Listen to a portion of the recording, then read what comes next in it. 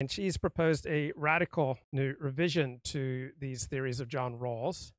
And it retains the basic animus of Rawlsianism, which is that justice is fundamentally about equality, right? But now she transforms the concerns about equality onto new realms. So this is a work that's on diversity, meaning racial difference should be taken into account, and we should celebrate difference without domination. Title of her co-edited collection, release from Harvard, right? Domination without difference without domination, right? So there's a move here among our dominant elite at Harvard University and other centers of academic influence, right, to move from the traditional liberal notion of freedom as non-interference by the state, meaning negative freedom, now with the idea of domination, means the state will increasingly be in our lives.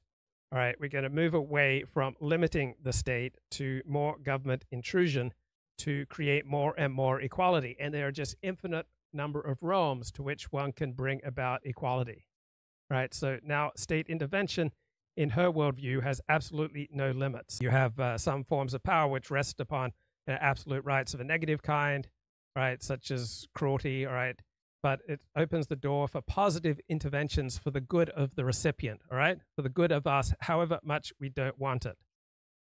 So the majority may want all sorts of things that the minority regards as unjust and oppressive. For example, the majority of American citizens want strong law enforcement and strong punishment for people who commit violent crime. But there is a minority in this country who regards that as unjust and oppressive, right? And so where is the room for minority expression when the majority is overwhelmingly against them? And so modern racial inequality relies upon the free market and informal racial bias to recreate and worsen structured racial inequality. All right, that's the elite perspective.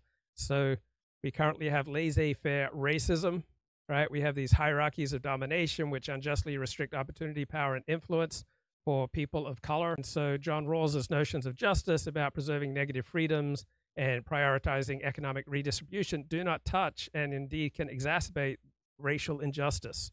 So Danielle Allen wants something different. She wants more government intervention to ever increase equality.